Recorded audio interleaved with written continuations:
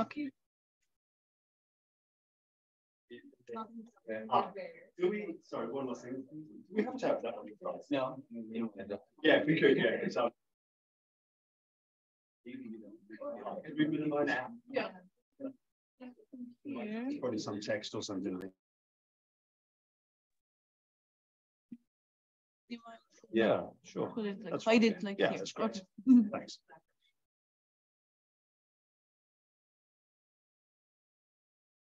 Right. So good evening, everyone. And I'm really sorry for the delay. Therefore, I really just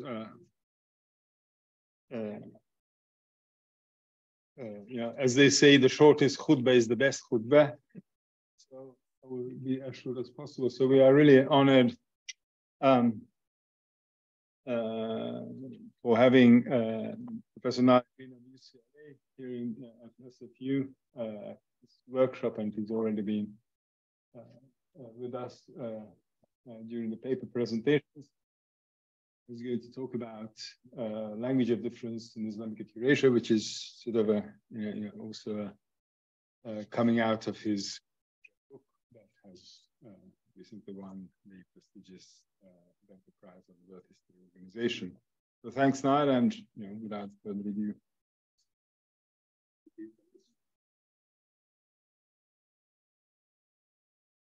Well, it's a real pleasure to be here. It's this beautiful room, and I've just been introduced by Ferenc, who I've learned today he was going to take Islamicate Eurasia to my home city of Birmingham, expanding those frontiers. So that's very exciting. Congratulations on the new job. So I'm talking today then about a specific word, or the shift really from the term but in Persian to something more specific then, Buddha, from a generic to a more specific conception of the Buddha. And I'm going to start with an intellectual puzzle that drove me about 10 years ago to be thinking about this question, since I assumed that since so many of us know about the classic medieval Arabic Persian accounts of the Buddha, that somehow there was some kind of general knowledge about Buddhism across the Islamic world that survived from these medieval, particularly Mongol period contacts, or maybe even before. And that certainly in somewhere like India, as late as the 19th century, one might assume some very basic, at least knowledge, general knowledge of the Buddha or Buddhism. So when I read this Urdu text from 1893 by an educated author, an alim who studied Arabic and Persian, writes the book in Urdu, goes to Burma and studies Pali and Burmese, and despite the title Sadi Badamar, this is actually a book about the religion of Burma. And yet what struck me, really like a thunderbolt, that he has not only no conception of a religion of Buddhism, or even such a person as a Buddha, but not even a name for this religion. He simply calls it the Mazhabi Badamar, the religion of Burma. When he learns, through learning Burmese and Pali, he learns that the founder of this religion is someone called Shin Gautama. He has no sense that this is the historical Gautama, the Buddha, grew up about 70 miles away from his hometown in North India. And this struck me then as a puzzle. How could this be as late as the 1890s, someone so educated from this region of India would have no word, let alone a conception or a history of this religion just across the Bay of Bengal in Burma. So this leads me then to my question today. To Buddha, how did a generic term, the Persian and the Urdu term, but etymologically way back, coming from the Sanskrit term enlightened, where we get the word Buddha, but having just become a generic term for an idol? And how do we get a shift then from the generic term to what we would think of as now, as assume when we go to Iran or India or anywhere, there are books on Buddhism. This is not this is just a known thing. So how did this generic term then, the Buddha, the idol, regain its specificity? How was knowledge of the Buddha recovered, regained, or indeed perhaps regained? Of course, if it's regained, we're assuming it was there in the beginning. So following the method really in my recent book, what I'm really doing here is the evidence, rather than assuming that there was some kind of cultural memory floating around in people's minds of the educated, let alone the uneducated. I've been trying to piece together the textual evidence of knowledge of the historical Buddha, or indeed of a shift from discussions and descriptions of generic Buddha to a more specific historical figure of Gautama the Buddha. And one of the things this has really sort of led me to think a great deal in this book, How Asia Found Herself, is the real barriers between languages and particularly between different scripts. And the larger struggle that various scholars have looked at of commensurability, of trying to explain one philosophical or theological system in the terms of it.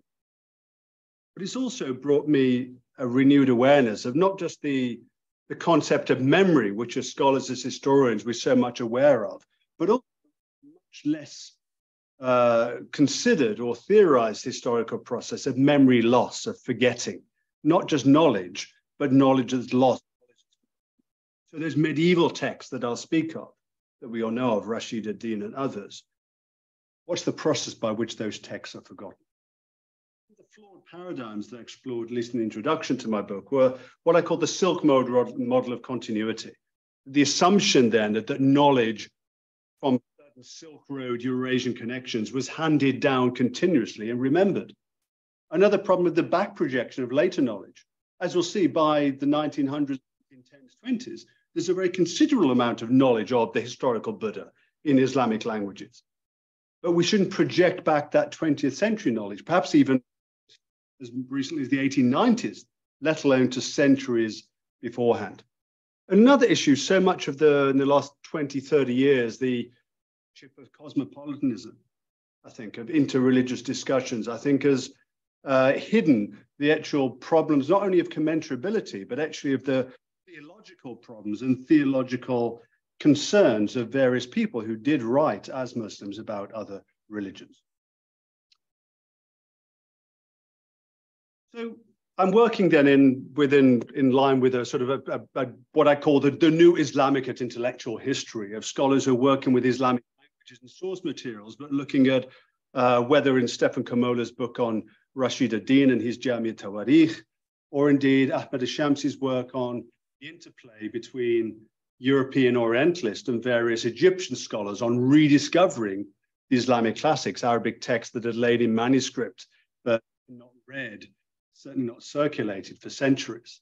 Matthew King's recent book on the rediscovery in the 19th century of the 4th century Chinese Buddhist pilgrim Fa Xian's record of the Buddhist kingdoms, an account of Buddhist India that was then rediscovered and recirculated from China via Paris, across Mongolia, Tibet, and then back to China in the 19th and 20th century, and my own recent book building on.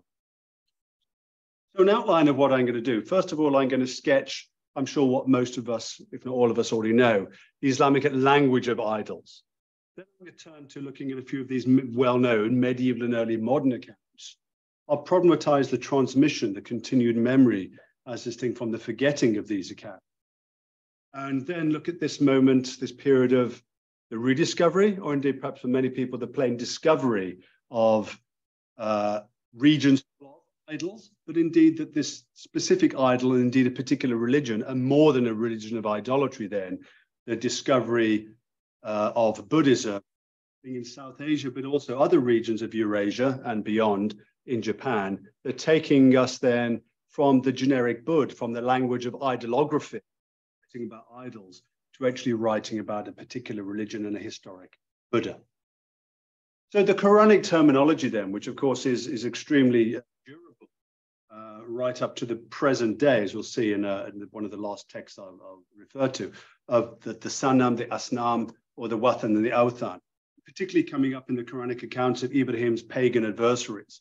But the idol worshippers then as being sort of the really opposite of what Abraham and the predecessors of the prophet are about. So the Quranic, and then in the Kalam literature and the theological literature, the Sanam as idol is problematic. It has a negative theological valence. Then we have the post-Quranic then, Arabic term, again, taken from the Buddha, but simply coming into Arabic as meaning a generic idol, again, the Bud or the Bidada in the plural. But we have a whole text then written about what I call idolography, descriptions of idols, sometimes in some detail. Hisham ibn Kalbi's Kitab al-Asnam, perhaps the earliest of this genre of what I'm calling idolography, description in detail of the idols of the pre-Islamic Arabs. Then various belletrists and travel and geographical writers, Al-Jahiz, Al-Masudi, Ibn Shahriyan, the Kitab al-Hind, and here too, accounts of the Bud simply become a generic idol. And again, this is a point I make against the scholarship on cosmopolitanism. It's actually the heresiographical text, the heresiographers. My character goes to in the 19th century, learns Pali and Burmese in order to be able to confute the teachings of the Buddha to save the souls of those mistaken followers of the religion of Burma. So it's not in a sense the cosmopolitans, unless we use the word differently. It's the heresiographers who have the most detailed accounts of, well, not just of an idol, but Shahrastani gives us the most detailed account in any of the medieval sources, far more than Al-Biruni, for example, of the followers a distinct religion, or indeed at least a school called of the followers of the Buddha. So moving from the Arabic language to, or the Arabic model to what I call the Persian or the Persianate model. So the Persian term but then, again, as we've seen, etymologically related to the term Buddha, but just becoming used by the emergence really effectively of Persian poetry, and certainly by the Ghaznavid period in poets like Farrukh Sistani, Masud Sa'd Salman, writing in the latter case in India, in Lahore, writing a great deal about the generic but. But this is now not a negative theological valence. This isn't the Bud, the idol of the Kalam theology literature. This is the Buti Mahrui, the moon-faced idol, a figure of beauty and so on, with all the metaphors that come. The But-Khani Chin, so China associated with of idolatry, but in this positive aesthetic valence that the idol is given here. We also have texts of poetic idolography then, the Somnatiya section, Sa'adi's Bustan. And here what's interesting too is the Somnatiya here, the term Somnath, the famous temple in Gujarat, name Somnath is taken by Al-Ghadizi, the Ghaznavid era historian upon whom Sa'di apparently relied, as actually Somnath being derived from the name Manat of one of the idols of the Kaaba, who had been taken and stored then in India where they would continue to worship. So again here, this is, even though this is about a burden and a positive valence of a but, it's being drawn into not a sense of the religion of Buddhism, but actually within sort of a cultural memory based upon the pre-Islamic idols, the Asnam of the Kaaba. We have 18th century texts then from Varanasi, including by Hindus then, with the more positive accounts of idols and more specific idols here. But of course, these are Hindu idols, not Buddhist religious figures. The memory of Buddhism then has been forgotten in India, effectively by Hindu as well as Muslim scholars and writers. So what we're seeing then so far, and what I want to sketch out in some more detail then, is a loss, indeed simply a plain absence, loss assuming that it was there to begin with. And as I say, apart from Shahrastani, we don't really have any detailed accounts of what Buddhists believe, and indeed of particularly something we might call Buddhism. So the loss or simply the absence of specificity, especially in this idolographic literature, writing about idols as distinct from the heresiographers who are interested in not just idols, but what people think, theology of the followers of the Buddha. But moreover, the most abundant, at least it seems to me, I'd be interested to hear what Devin says from the Central Asia primary sources. But it seems to me that the most abundant site-specific references to idols, of descriptions of a particular idol in a particular temple, or a particular but with a name, and it's this god or that deity or the other. These are located in India and are Indian gods, rather than actually, let's say, the various bodhisattvas, of course, in the various versions of Buddhism, whether Burmese, historically, and Tibetan, of course, there are many, many different statues. We don't have that specificity in the Persian or the Arabic language text of idols. We only have that mostly for Hindu ones.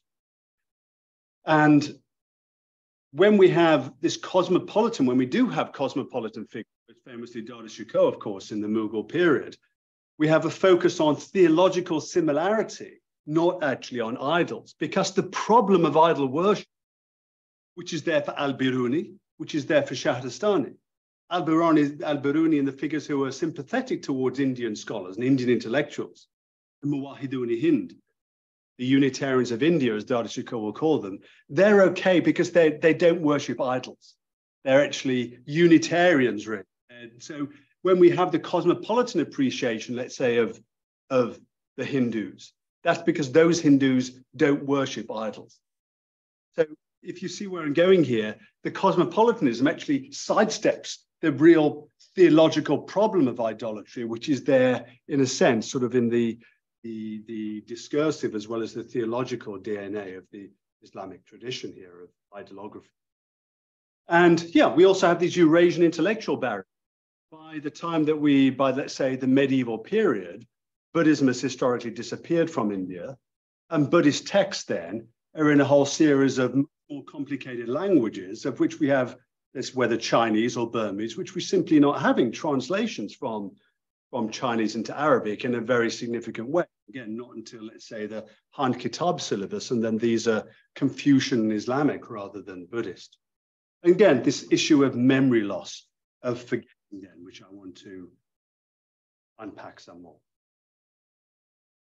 So the famous moment, when everyone reads anything about Islam and Buddhism, one's going to get reference to the Jami' Tawarikh, always attributed to Rashid ad-Din, but in Kamola's work has now demonstrated that the third volume of the Jami on India and the Buddha was probably written by someone else, Abdullah Kashani.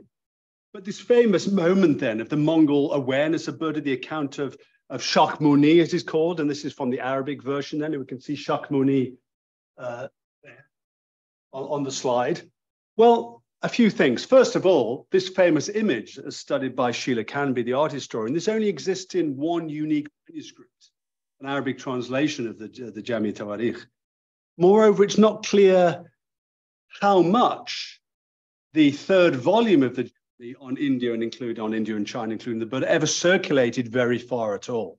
Perhaps in Timurid Herat, but it's not very clear how much it circulated beyond that. So it's hard to generalize then a continued memory from this famous Mongol moment.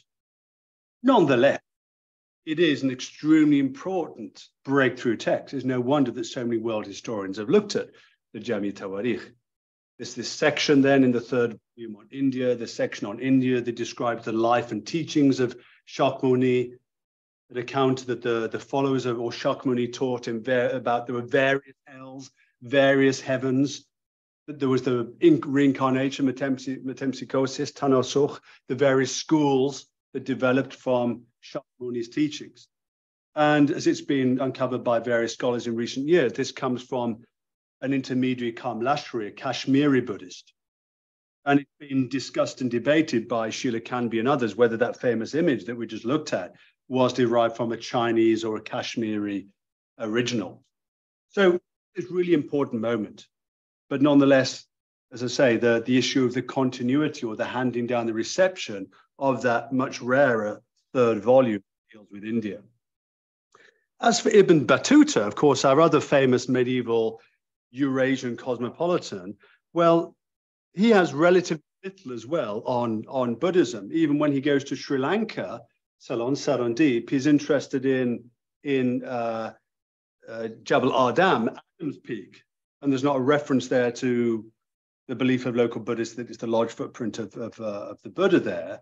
And in his account of China, another, let's say, part of Eurasia, where there's obviously a large surviving Buddhist tradition through the Muslim period, his account is simply that the Chinese themselves are infidels who worship idols and burn their dead like Hindus. He'd come from India, from China.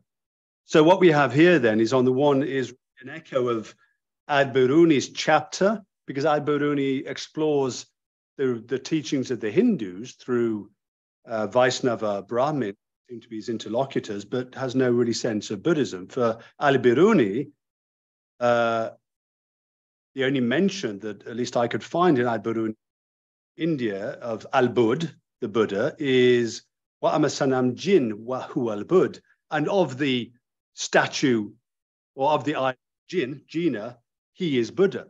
So this isn't Buddha as being separated as a different religion. This is Bud, an idol, who is the same as Jina, who is another idol.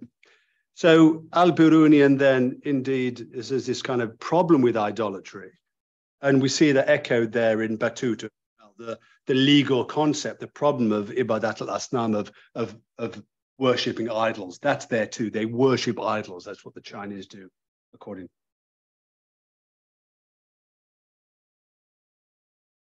Well, the next breakthrough moment that I'm aware of, at least, is Abul Fazl in the famous Aini Akbari. And there again, we have a figure identified among the various Hindu schools, then also a figure known as here as not Shakyamuni, but a Buddha, but also called Shakyamuni.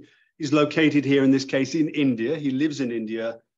So we have, a relatively detailed account here, not as detailed as the Jami Tawarikh, but still. Of course, behind this text, we have the huge state resources. Abul Fazl was the vizier of the Mughal Empire. And we have presumably bilingual Sanskrit reading, Persian writing munshis. The sources of Aini Akbari, I don't know. I'd be very interested to know if anybody knows. I couldn't find this. Rashid ad-Din, and if not, or Rashid ad-Din and, surely Hindu harissiographers, because by this point in India, what cultural or indeed religious memory there is of Buddhism is through Sanskrit, Hindu, Vaishnava harisciographies of the Buddha as the great heretic of Asian Indic religious tradition. More recently, Arish Khazani and Thibaut Dubert have discovered these fascinating Persian texts in the 1780s, sponsored by East India Company scholars, these Anglo-Persian collaborations, as Thibaut called them. And these are indeed Burmese Buddhist translations into Persian. But the problem is with these, that the sole manuscripts of them seem to have sat for the last 250 years in the Asiatic Society of Bengal. So again, we can't assume the circulation of knowledge of these, and they still haven't been printed to this day. So that issue then of non-circulation, of really, we all know the problem of readership or reception of any of the texts you look at. It's the big bugbear, isn't it? The big mystery. And certainly more research is needed on this. And, we have Nir here, who's had a book forthcoming on these manuscript publication and really thinking this through. But more particularly then, for my focus here on notions of the historical Buddha, the Shakyamuni, the Aini Akbari, would need really more research on copies, colophons, who own them, ownership marks, citations, to know, at least from some other texts, was Aini Akbari or Jami Tawarikh read. My initial findings are actually really quite skeptical about that, leading me to this next moment, what my book's really focused upon, the rediscovery of these Islamicate classics, these Muslim accounts of Buddhism in the 19th and particularly the 20th century, and a series of independent discoveries, such as the figure I was talking about who went to Burma. So I won't go through this list, but it's kind of interesting to see the kind of stuff that that Ahmad Shamsi's looked at with regard to Egypt, of what he called the rediscovery of the Arabic classics. That when we look at these various Islamicate classics, as I'm calling the Jami Tawarikh or the Aini Akbari, Ibn Battuta, they're when we know they start to circulate through print, that happens through these collaborations with European Orientalists. But even then, too, we can't assume that it's actually the Buddhist bits that circulate. So when the Jami Tawarikh is printed in Paris and then Kazan, the focus is here on the history of the Mongols, the first two volumes, not the third one in India. When it's finally printed somewhere in the Middle East, Bahman Kadimi's edition, at least the copies I could find, it's only the first two volumes, again dealing with Iran and the Mongols, not with India and China. So even in the 20th century, by the 1930s, the Jami Tawarikh's account of Buddha isn't circulating widely. Similarly then with the Sayyid Ahmad Khan prints the Aini Akbari in collaboration with the Delhi Archaeological Society, which has been founded with some company scholars at the same time. And one could go on and on. Ibn al-Kalbi's Kitab al-Asnan then was discovered in a unique manuscript that he found on sale in Damascus then and brought to light in 1905, suggesting again we can't assume continued knowledge. That might be there, but for me now I want to see the evidence of a continued memory rather than, oh yeah, after Jama'at Tarikh people knew about the Buddha. Here I'm building on again, as I say, this new Eurasian intellectual history of this Muslim reception of Orientalism, the work of Umar Riyad and Susanna Heschel, Ahmad Shamsi, as I've mentioned, and this Matthew King, whose book I referenced earlier. And again, this edition and translation from classical Chinese of the account of Faxian, the Chinese Buddhist pilgrim of the Buddhist kingdoms of India. That's translated into French, published in 1936 in Paris, and then subsequently translated and rediscovered, translated into Tatar, into Mongolian, into Tibetan, and then into Chinese to be printed again. So again, these texts had sort of lain dormant and forgotten for a long time. And we see that, I think, in the Islamicate case as well. So I'll turn to a few case studies then of this second period then. This period of the rediscovery of the Buddha as such, not just then the language of idolography and Buddhs, but actually a shift then from Buddha to Buddha.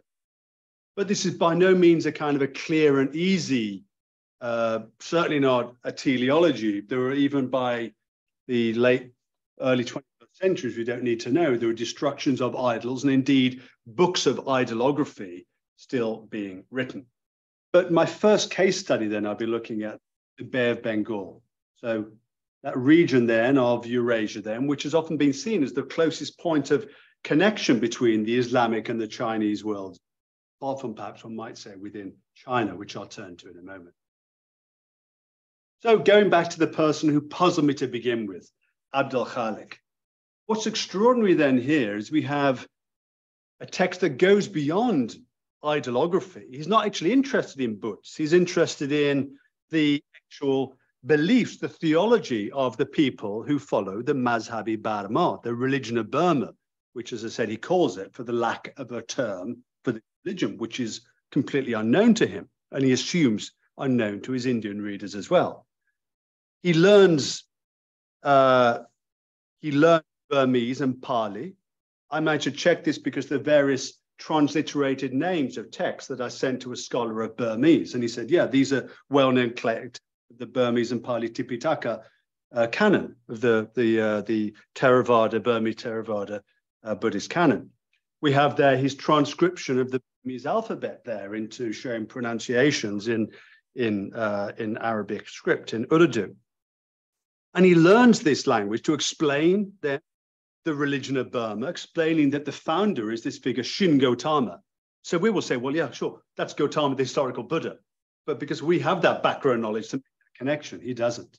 So he explains that this Shin Gautama lived, well, it's not clear, perhaps a couple of centuries before the time of the Prophet Muhammad. All sorts of similarities with names of the various incarnations, the Pahasyas, he uses a Burmese word, the incarnations of this Buddha, which seem to have names that one of them looks like the Dajjal. What's the Muslim Antichrist? This Shin Gautama is said to have come from China, not ironically from 70 miles up the road from hometown in the Nepalese borderlands. But nonetheless, this is not an act of ignorance. This is an act of profound investigation. He's learning about Buddhism, learning about this unknown religion, not even a name for, from scratch. It's an extraordinary text, an extraordinary achievement. And it goes beyond iconography.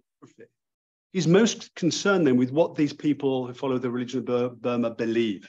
And he finds that they believe in Tanasukh, one of the great heresies of the medieval Islamic texts in reincarnation. And he explains then to various Burmese followers of the religion who become his in a sense, his debating opponents in a series of public debates. He's relying upon their common human reason, on their aql. So this isn't a denigrating text in a sense. It's assuming universal reason. But he wants to save them from the moral horror of reincarnation. A series of examples he gives of, well, what if you What if your father is reborn and your sister, your father's daughter is reborn, and then they meet and fall in love and marry? This is horrible. This is unthinkable. Some of the classic sort of Muslim moral objections to the doctrine of reincarnation. Why would a good God or good principle behind the universe devise such a devilish system? Use reason to overcome that. So this is what is interesting, is going beyond ideography to use reason to engage in the language, in the Burmese language, with these other fellow human beings who have universal reason. Yet a mere 27 years later, is it 1921? Well, whatever that is, 28 years later, another North Indian alim, a North Indian scholar from a similar background, goes to Burma. And yet by this point, in his text, there's a whole series of detailed information about the historical Buddha. It's taken for granted that readers will know about him. He explains how the religion of Buddhism, the religion of the Buddha, came from its Indian homeland to Burma. He gives a series of dates. For example, he talks about, in respectful terms, about Mahatma Gautam Buddha. So this is now a clear term. The great soul, Gautama, the historical Buddha, outlines his key teachings, his core teachings, and his dates. But what's the source he cites? One of the great things for me of moving towards texts written after 1900s is the invention or the adoption into Islamic languages of the footnote, the citation. So who does he cite? We actually know where the information comes from. Gustave Le Bon and The Civilization of India, which had a very large impact, having been translated into Urdu by one of the Bilgramis, another North Indian. So this was part then, this reference to Le Bon isn't sort of just like a unique one-off thing. In fact, as I was looking through the South Asian number of Urdu works, of which there are a lot after 1900, and a few a little bit before in the 1890s, there's a whole series then of this indirect rediscovery of Buddha through Orientalists, but also particularly through Theosophists and some other curious characters. So one of the earliest texts in detail I could find is a translation of Rhys Davids, who learned Pali, lived in Ceylon, the specialist on Ceylonese Buddhism. His book translated as Dharma Buddha, the religion of Buddha, in 1889 into Urdu. By 1892, we have a Hindu author writing Urdu, Ramnath, using kind of some of this work now, locating a historical figure called Buddha in India. By 1902, we have that fascinating German theologian who moves to America, Paul Karus, and writes a famous text, The Gospel of Buddha, the counterpart to the famous Edwin Arnold's, forgetting the name of Edwin Arnold's really famous Christological depiction of Buddha, the Spirit of Asia, no, it's not the Spirit of Asia, nonetheless. But Arnold's book had also been translated not into Urdu, but into Japanese, into Burmese, into Ceylonese, into other Indian languages. And it's actually through Arnold's Christological depiction of the gentle, meek Buddha that Gandhi described in his own words. That's how I learned about Buddha. Through the translation then of these Christological, theological Christian appreciations of Buddha that in Karus's book become literally the name of his book, translated to Urdu and other languages, The Gospel of Buddha.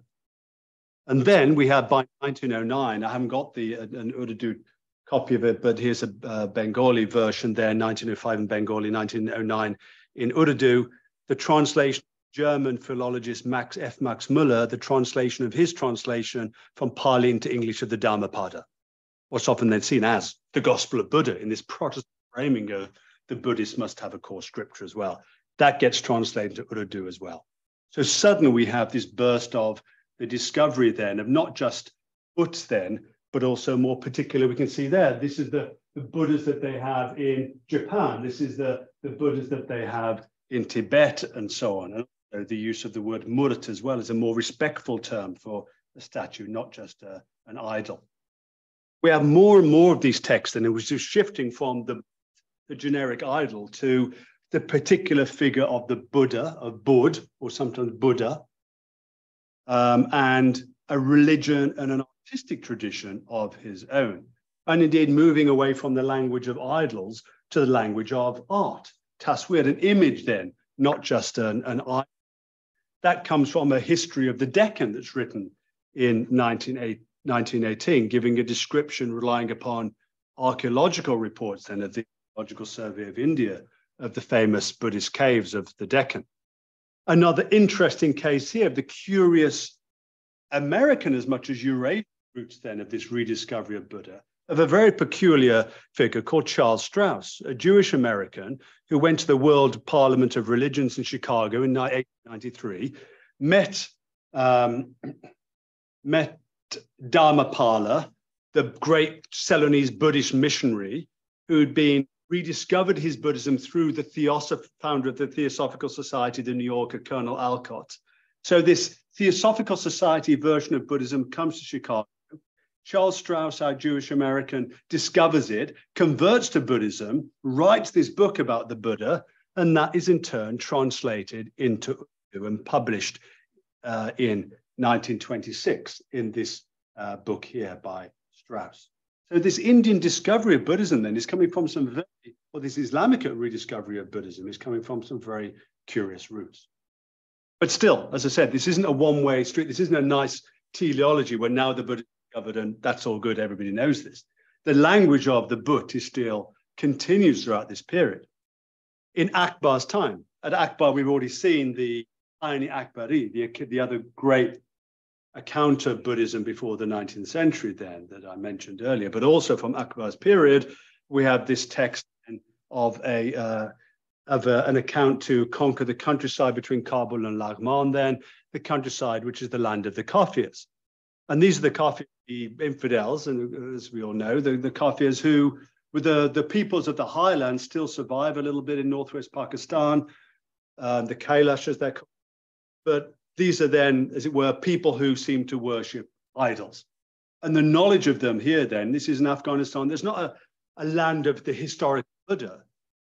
There are more Buddhist stupas between Peshawar and Jalalabad apparently than anywhere in the world. But Afghanistan isn't seen as a site, a historical Buddha. And indeed the Butts that are discussed there are these Butts of these mountain or these forest people. As late as 1893 in this text that Nushin Abavzad and I kind of published in the Journal of the American Oriental Society then, we have apparently a first-person autoethnographic account of one of these Kafirs, describing his religion, or his former religion, he's just converted to Islam. But this too is the language of Butts that's still alive in Afghanistan's first newspaper in the 1870s. We also have statues then, not just text or reports or words, but the actual idols themselves are being brought down from the Kafir territory. In 1896, when Abdurrahman Khan, the ruler of Afghanistan, conquers through his self-declared or declared by his ulama, the jihad against the Kafirs, his official historian and the subsequent official historian, the great Afghan historian Faiz Muhammad Khatib Hazara, describes how these very statues here, photographed in a go-down in Kabul, in a warehouse in Kabul in the 1900s, these are described then in the Siraj-e-Tawarikh, the Lantern of Histories, published in 1912, that Field Marshal Ghulam Haydar Khan, I'm quoting here from Rob McChesney's translation, Field Marshal Ghulam Haydar Khan sent to Kabul 19 wooden idols. But the term but, McChesney informed, comes up 24 times in the text. 19 wooden idols from the people of Kafiristan. These were carved in the form of their dead. Some were seated on chairs, others in a standing position, and were objects of worship. They were kept as souvenirs of the conquest of Kafiristan, and from this point on, it's fitting to remember that His Majesty Abdurrahman was given the nickname the Idol Smasher, the Butcher Khan. So the language of idols and butts is still alive here in the 20th century. And indeed, this text, Fatnameh, the Fatnameh of Kafiristan, published in 1896 then by Shia Ahmad Jalalabadi, one of the participants. Again, this is full of the language of idols. But the Butt then is not now a specific Buddha, it's still the generic idol of the forest. None of these Butts have names, at least in an Islamic language. Obviously, they did in the languages of Kafiristan. When we do have the Buddhas from Afghanistan, the famous Bamiyan Buddhas, well, these have been described as early as the Hudud al-Alam, the very early geographical text. And they've been described then as simply the Sokh But and the Khing But, the red idol and the white idol.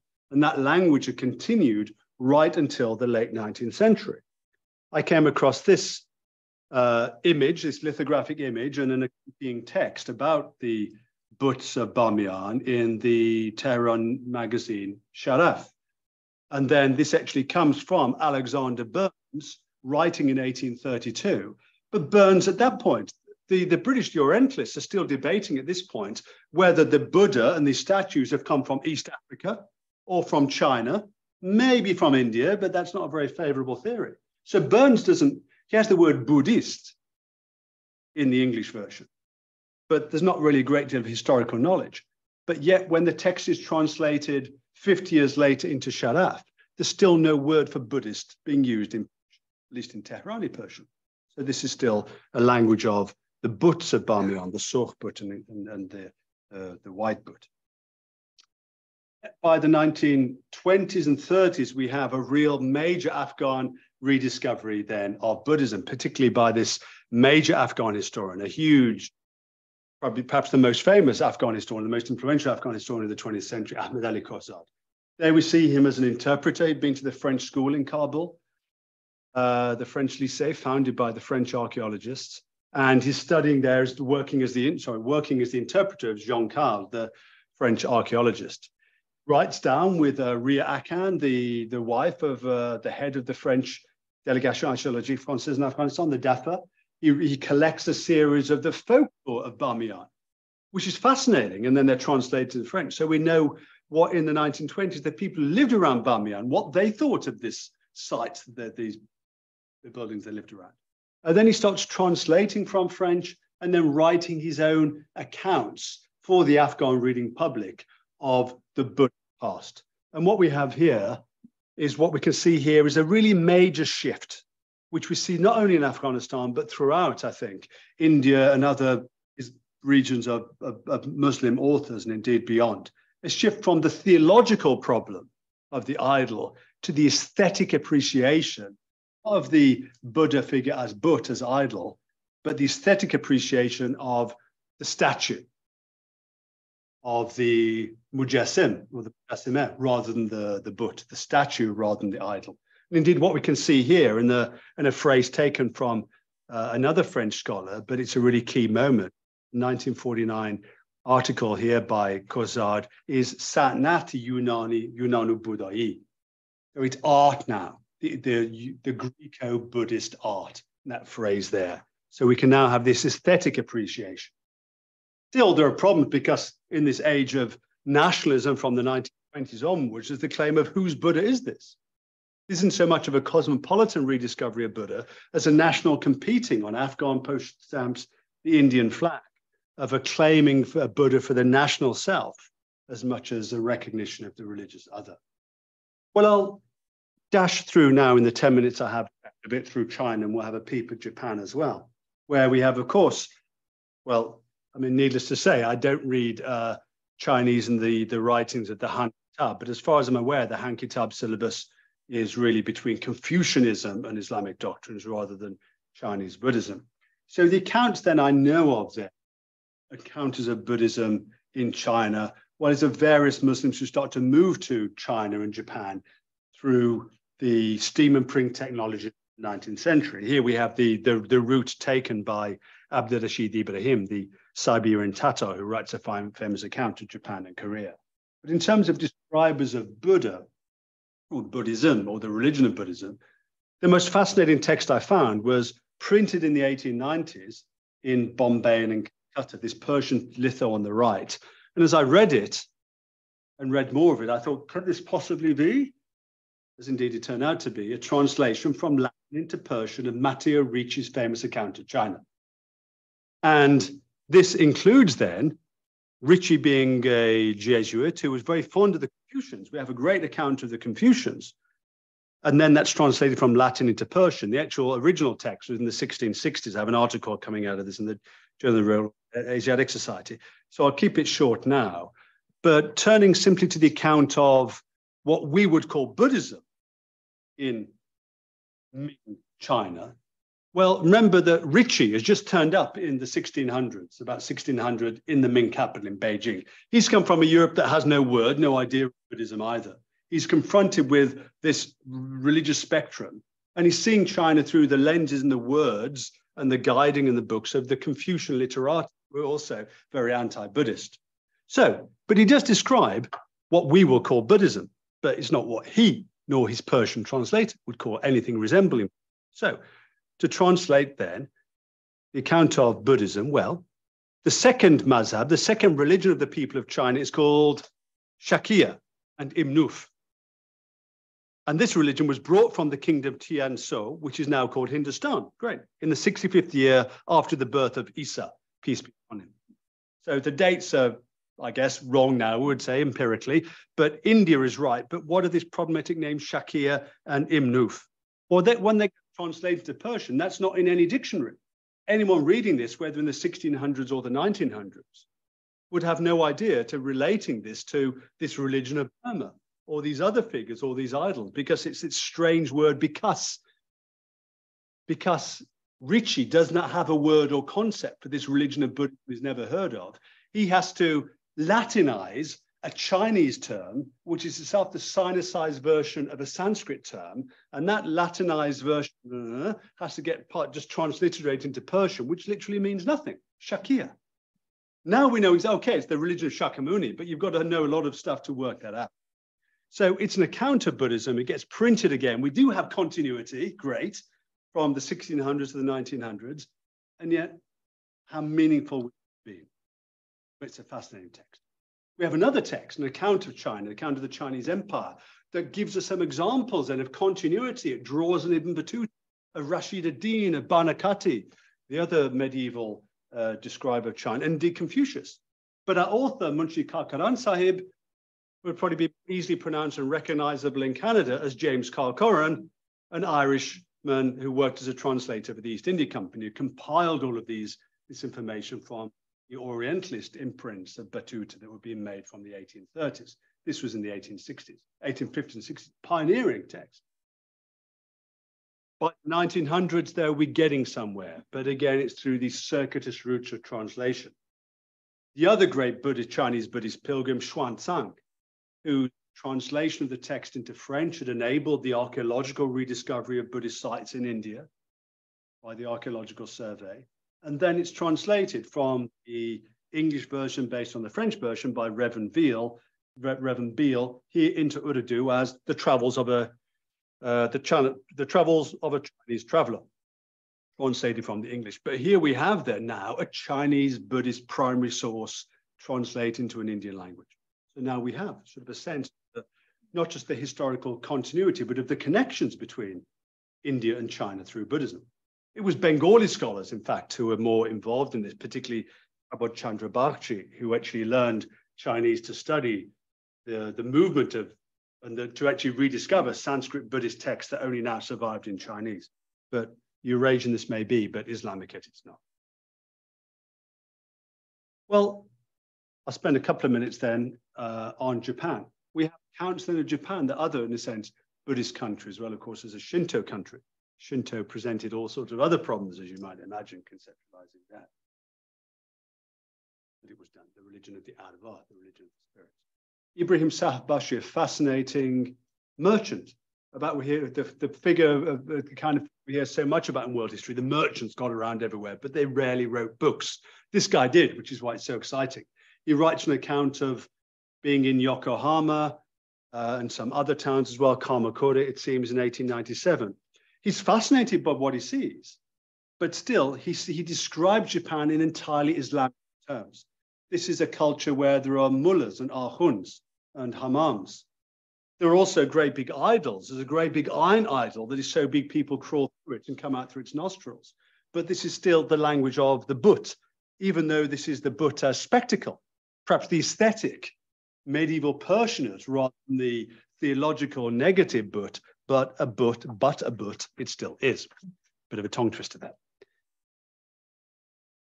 But again, things change relatively quickly. That short spate between 1893 and by 1904, we have another Iranian figure, Mehdi Quli Hidayat, a future statesman, future prime minister. He'd studied in Germany, he knew German, he was a very broad-minded and a great literary scholar as well. great sympathy here for the teachings of the Buddha. We have now the word nirvana transliterated into Persian and described as being alike to what Rumi was describing, and a quote from Rumi put side by side. So we have this great sympathy. We have Japanese terms as well transliterated, but it's very clear, as he makes plain on this page that I've shown here, that he's quoting and drawing upon German and English sources. The person he's quoting there at the bottom, wonder of Google Books, where to find this so easily, was from someone called Elizabeth Gordon, who was a British student of F. Muller, who also brought Sanskrit to the modern Japanese scholarship, enabled the modern Japanese rediscovery of historical Buddhism, and taught the great Japanese scholar Takakusu. So we have then this sort of, again, this very circuitous then rediscovery then of Buddhism in Japan and taken to Iran. Well, we have a great many kind of texts then celebrating Japan after the Russo-Japanese War, the year that the previous text was being finished, well, was being started. But these make little of the religions of Japan, precisely because this whole Japanophilia that sweeps across the Islamic world has to present Japan as a role model for modernization, but has to do so in a way that overcomes the problem of, well, what religion are these people? What is this? So there's very little discussion. And indeed, there are a whole series of attempts to, and rumors that the Mikado, as he becomes called in Persian, is about to convert to Islam. Again, it's art to the rescue here. So we have another fascinating interlingual figure here, Fazli, Badruddin Fazli, who teaches Urdu and Japanese at the Tokyo School of Foreign Language, the Japanese Imperial Language School. So he's teaching these languages, and he writes a long account, a 2-volume diary of time in Japan, as well as a history of Japan. And his description then of Buddhism is again through the language of art. And now the term art itself, art, becoming a loan word into Urdu that overcomes the old problem of idolatry and theology described then, and celebrate the great Buddhist architecture and statues of Nara in Japan as being art now rather than idolatry. Well, I'll finish off then with a text that I will confess that I haven't got hold of yet, but I've read the French original, the one in the middle at least. I'm just noticing, at least in a nod to our organizer here and the other side of Eurasia, that Islamicate Eurasia I haven't touched on. Modern Turkish discovery of Buddhism. And here we have a really fascinating set of intellectual interlocutors, a series of German, particularly German Indologists, series of German and Jewish German scholars fled and were taken in, sought refuge and were given refuge by Ataturk at Ankara University in the 1920s and 30s. And the fruit of that were these new intellectual cross-pollinations. Walter Rubin then wrote histories of India. Some were translated, some he lived in Turkey long enough to write in Turkish. He wrote accounts of Buddhist religious institutions there, and that article there from 1942 describing the great Buddhist University of Nalanda, for example. And then we have a translation, the first book I could find at least in Turkish, the first complete book on the Buddha. And again, a curious author, Edward Schure, who'd written this text in 1885. It was published in 1930 in its Turkish version. And here too was another theosopher who was drawn to his writing about Buddhism through his interest in theosophy, which was the great promoter of a Buddhist revival, even among Buddhists themselves.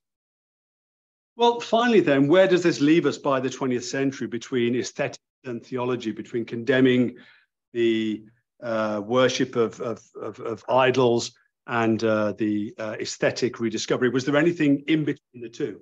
Well, indeed there was. By the early 20th century, the Syrian religious Muslim reformist then, Jamal ad-Din al-Qasimi, wrote a tafsir that discussed this surah of the Quran, at-Tin, the fig or the fig tree, which had long apparently puzzled exegetes. Wa-Tini wa zaytun wa turi sin'in wa hada al-bilad al-yamin. I swear by the fig or the fig tree and the olive tree in Mount Sinai and this city made secure. And the the commentators on the Quran, the tafsir writers, for centuries said, well, yeah, we know what the olive tree is. That represents Jerusalem. That's Jesus. Mount Sinai, of course, that's Moses. This city made secure, that's Medina. This is the Prophet Muhammad. What's this team? What's this fig tree? But by the early 20th century, we're getting Arabic accounts of the Buddha, not least in Beirut, through Beirut American Lebanese translating for Al-Bustani's Arabic encyclopedia. Then perhaps that's the route Qasimi discovers. Oh, there's this figure called Buddha and the figus religiosa, the fig tree under which the Buddha came.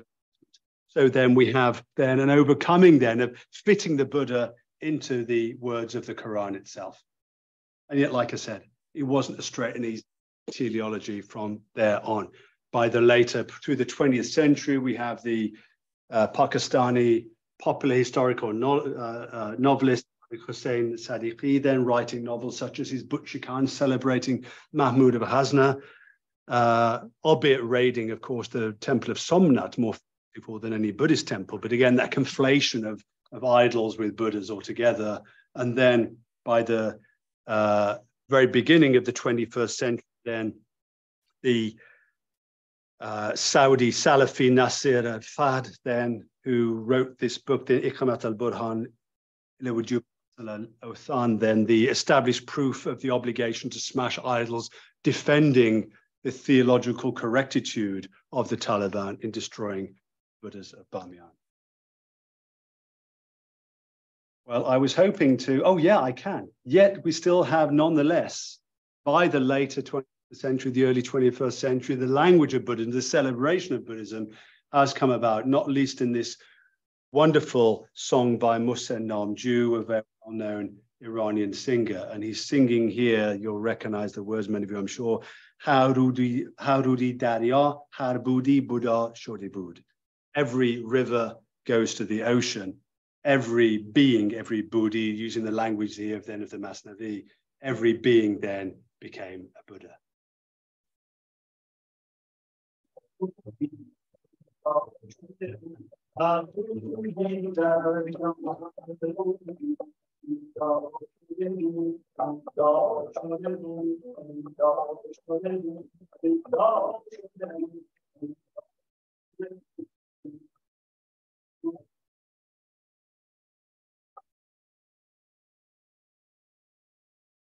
On top that, so despite my final slide, I think I will end there. Thank you for bearing with me.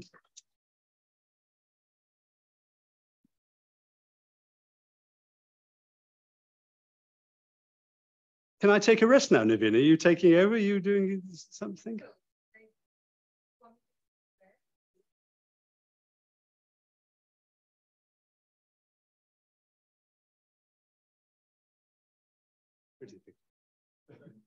Thank you.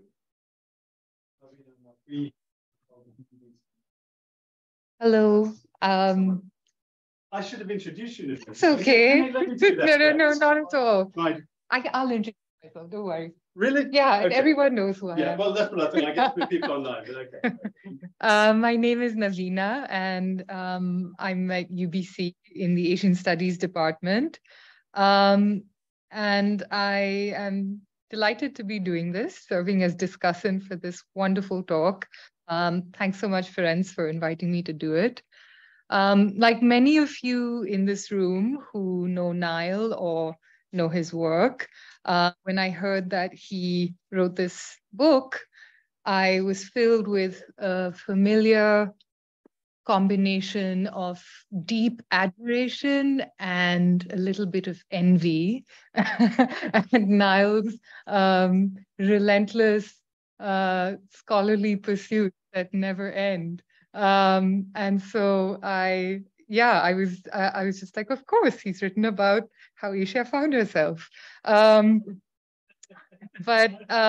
levity aside, one thing I noticed as I read this book and I listened to Nile today is his modus operandi, how he has these pools of inquiry that he's sort of kept alive over his career, and he's sort of drawn on all of them in this particular book.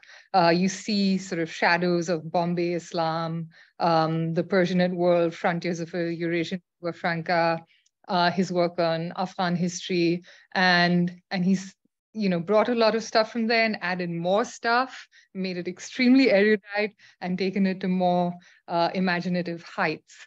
And so as I engage with his talk today, I don't think I can actually engage with much of the content simply because of the sheer breadth and range of the kinds of materials that he's brought into conversation with each other. So my comments are going to be fairly abstract about methodology, and so yeah, I'll organize them as very brief.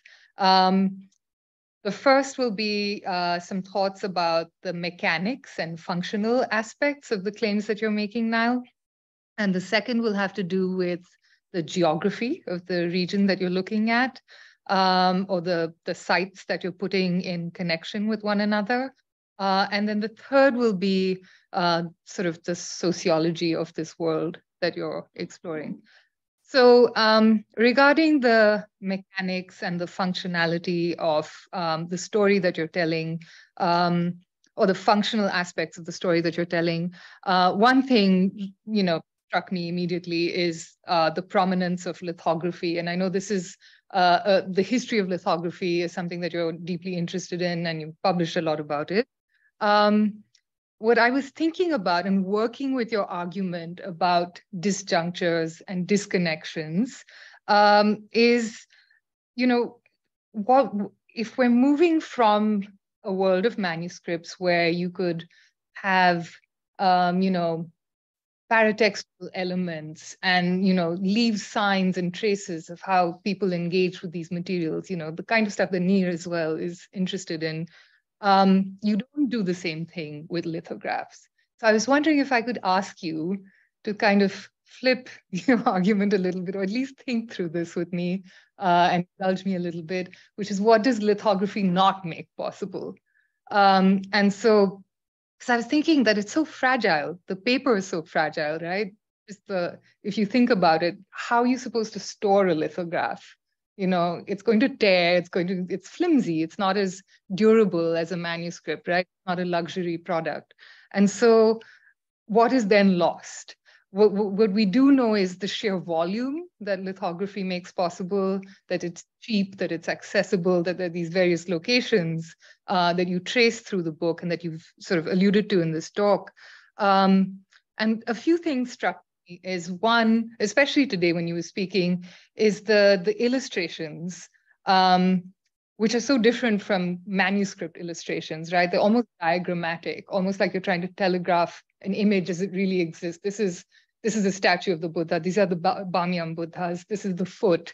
And so it's almost like designed to engage with the type of reader that may not be able to actually read a lithographic text. And so that's one sort of thought or suggestion. You're not just thinking of art as a cipher for religion, as you've discussed it today, but also art as just a way of communicating within the lithographic text in a way that wasn't possible with manuscripts. And also, when you think about polemical works or missionary works or some of these materials that are heresiographies, for example, that you talk about, are they meant to be read and debated by somebody in a larger sort of setting? Do you get a sense from these works that you're reading that you have a larger audience beyond the person that's holding the lithographic text? So I think I want to sort of push you to think a little bit about what's possible and not possible with the lithographic text that you're looking at. And the same with sort of, newsprint, magazines and the other stuff that you're looking at in this book. And I know you have quite a bit in the book itself about educational institutions and some stuff about libraries. But yeah, if you could, think with me regarding that aspect, the lithography. And the second thing I wanted to raise was the geography of this world that you're constructing, of sort sort of Asia finding herself through these various, and not finding herself through these various mechanisms. So port cities, of course, play a very important part in the story that you're telling. But there's also people.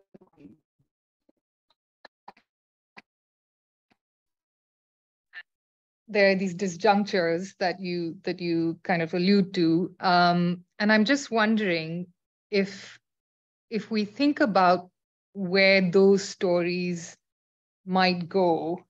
So, for example, if I could just clarify what I'm saying a little bit, the Theosophists that you spoke about.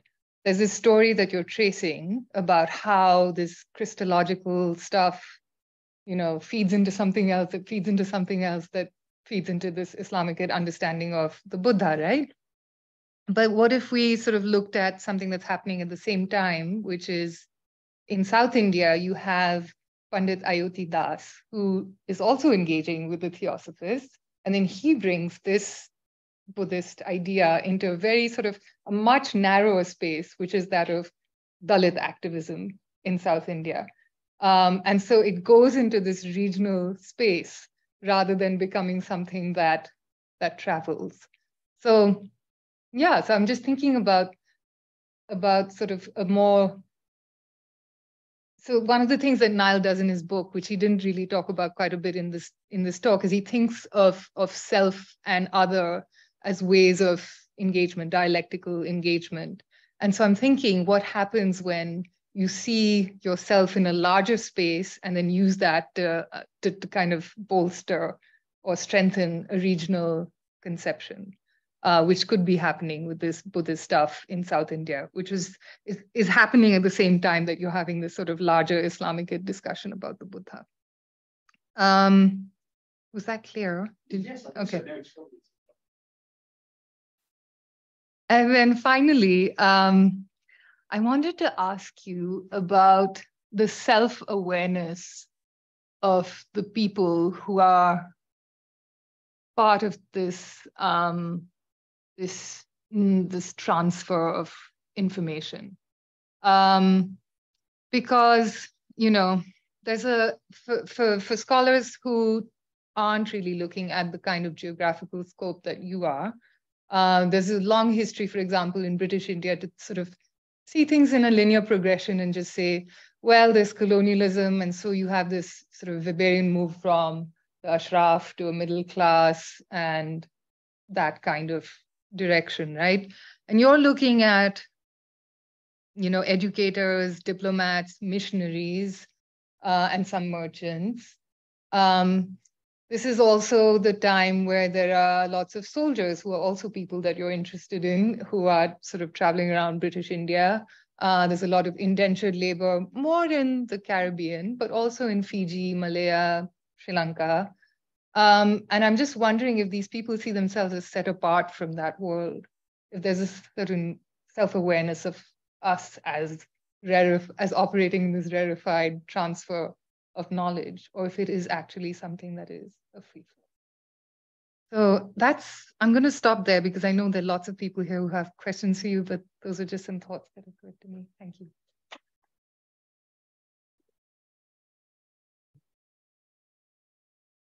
Thank you so much, Naveena. That was really wonderful epilogue. One gets used to being introduced, but I don't know what the opposite of that is. So debriefed, yeah, figuratively. Yeah, that was really fascinating. And now I'm thinking hard. Okay, so first of all, lithography. I mean, I think on the one hand, what lithography can still do is you do have these lithographs that you'll have seen that have the hashiya, isn't it? The sort of the comments along the margin, which are printed, as well, the printing of that. So lithography is really, really very flexible and pointing to the images as you did as well. And I think perhaps I didn't do enough thinking about, the illustrations in the book, that these are perhaps reach another audience who are non-literate.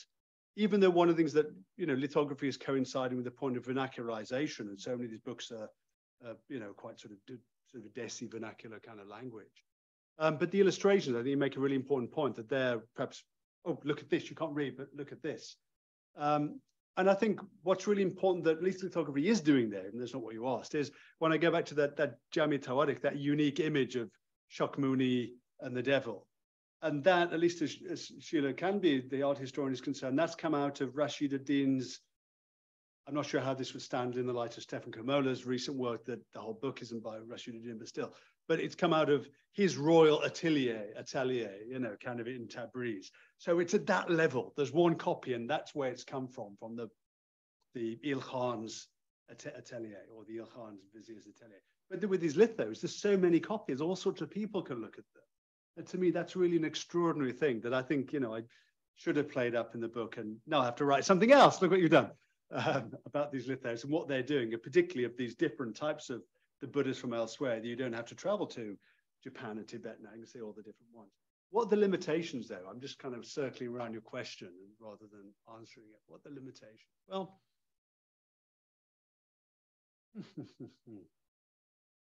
I mean, I suppose it, you know, may not. I can't actually directly think of a limitation immediately, let's say, in the form itself, but perhaps in the way, let's say, that they circulate. That now, you know, books. These are books that some of them are sold for profit, or they're, you know, self-published. But, you know, most of these books have their price on them. It's one of the things of the long-standing problem of reception that we all deal with. This is great because a lot of them have the price and the print run. So at least that's something, you know. But that means they're now being sold now, going from the marketplace. They're not books being encountered, let's say, in the madrasa or the halqa teaching circle, where you're getting the commentary from the teacher and you're getting that as part of it. That now it's freestyle, you work it out alone, or you don't. You don't know what shakia means? Too bad. You know, no one's going to tell you that, oh, when Richie said that. So I think maybe that's something that then they will enter a marketplace for the reader on their own, or reading out to other people, but not the reader with the teachers. So maybe there's something of that. Give me a prompt for the second question.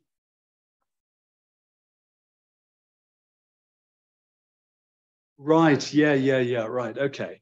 Well, I think there, I mean, even though I keep writing some of these broad, you know, big-reaching books, I'm really kind of a local micro-historian by instinct and by preference. I think that's kind of what all history is, and big history, global history is local history at aggregates or something.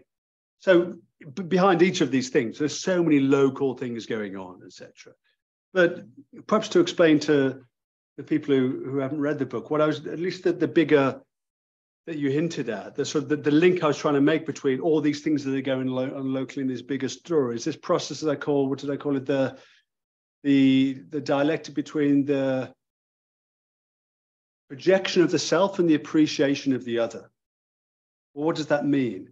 Well, it's like, okay, we found like the stamp I showed, or the Indian flag. There's this discovery of the Buddha, which is an appreciation of otherness, but then it becomes a mode of the projection of that, because, oh, no, the Buddha's Indian. Oh, no, it's Afghan. It's part of the national flag. And then one gets all of these Indian Pan-Asianists for whom outreaching to China and Japan, these are part of an India-centered, Indo-centric Greater India, the Greater India Society that does that, as you have read about. So I think in that way, there is something that perhaps is that's what the closest I've got to a general process, that there is, in this example of then Dalit self-empowerment. That's like, okay, the Dalit, you know, this sort of an encounter of a rediscovery of learning the Buddha, and of course the text of the Buddha being translated into what can be read in Maharashtra, not least with the Dalit movement. But then, of course, that becomes a self-empowerment. Like about this discovery of Japan, you appreciate the Japanese other, but it's for lessons of Turkish and Iranian self-empowerment. Insofar as I can find something that grapples with the two, but nonetheless, my conviction is that, yeah, history is happening locally. So, yeah, the third prompt.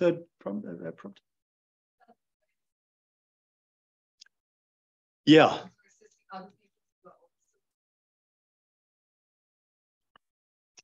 Well, I don't think there's a huge amount of awareness of one another's books. I mean, whenever I found, you know, a text with footnotes or bibliographies, as some of them had, I'd really see if any of the books are cited. The first one on Burma, the one I mentioned, the problematic one, that was cited by the guy who went 30 years later, even though ultimately he relied on Gustave Le Bon for his information on Buddha. So one gets a sort of a sense of awareness of other people who are doing this. But that comes to one of the things I talked about in the book, as you'll know, about the there isn't the institutionalization until relatively late at the Calcutta University, the attempt to found, for example, the Chini Bhavana, sort of a Chinese study center at Shantiniketan University in Bengal. So there isn't the institutionalization of this knowledge. It's not like you can go to, okay, here's the institute with the library, with bookshelf, BS, whatever else, section Buddha, in Urdu, all the books are there. You know, we don't have that. And I think that's why, you know, that's why so much of this is piecemeal, I think, across the centuries. There's not the institutionalization of this knowledge. That happens with the Jesuits and the Jesuit College and their collections, for example. So Richie doesn't know anything, but 50 years later, there's a whole lot more that is known, etc. So that's institutionalized with libraries, with a, you know, an organization that does that and so on. And I think this kind of Buddhological knowledge or whatever it is, isn't institutionalized in the same way. So people, I think, don't have the awareness of others doing it. To what extent they have awareness of themselves doing it as Asia, even though I call the book How Asia Found Itself, a play on words of a famous speech by Nehru in 1947. It's actually, as I start out the book by discussing the famous Asianists, the Pan-Asianists, is none of the Pan-Asianists the ones who would think, oh, they should be at the center of a story like this. They're not doing any of the groundwork. So the people who are interested in discovering other Asian cultures aren't actually the ideological, the activist Pan-Asianists. So that's why it goes back to, well, actually, you know, we have the canonical Pan-Asianists like Okakura or something. He doesn't do any of this. He just writes in English and lectures to ladies who lunch in Boston, you know, kind of where he becomes a museum curator. But the guys who are doing this gritty groundwork of going upriver and up the Irrawaddy and learning Burmese when there's no book to learn Burmese from, they're not ideologically concerned. They're not interested in the politics of Pan-Asianism. So there's not that going on there, that sort of awareness of being even part of Asia. The term Asia, which I explore in the book, how the European word Asia goes into Asian languages and what people in Asia use that word, that concept of Asya to do. Actually, the people who are doing the nitty groundwork of discovering Asia aren't actually thinking of themselves as, we're all Asian, that's why I'm doing this, you know, for the most part. So, yeah. Circuitous answer again via Siberia or something. I'll try to be quick if I have any more questions. Yeah, I saw you first. Yeah, go for it.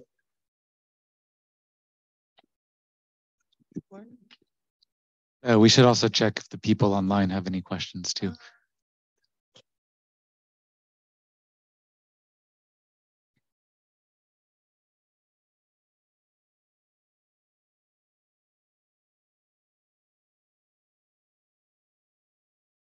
Okay. Thank you, Nile. Wonderful talk as always. I haven't read the book yet, but now I will definitely pick it up. So I was just wondering, I completely agree with your framing the fact that I agree there's no necessity to presume intellectual continuity and so forth. And the word you kept using again and again in the course of the talk is rediscovery. And I was just wondering if you had thought about or could riff upon the idea instead of Renaissance, which is basically a similar narrative, right? It's a narrative that's central to European history. Of intellectual discontinuity, of people rediscovering themselves, and again, often not from their own sources, but from borrowing from the Arabic translations of ancient Greek or Latin or Syriac works. And I was just wondering if you ever thought about, let's say, this as a different model.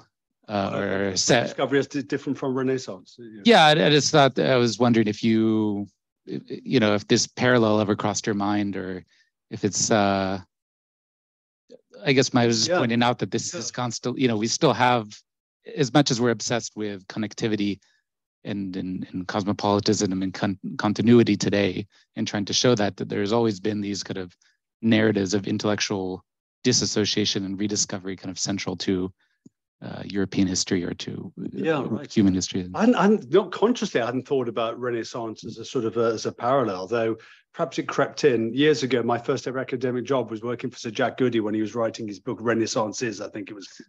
So who knows, but it might be in there.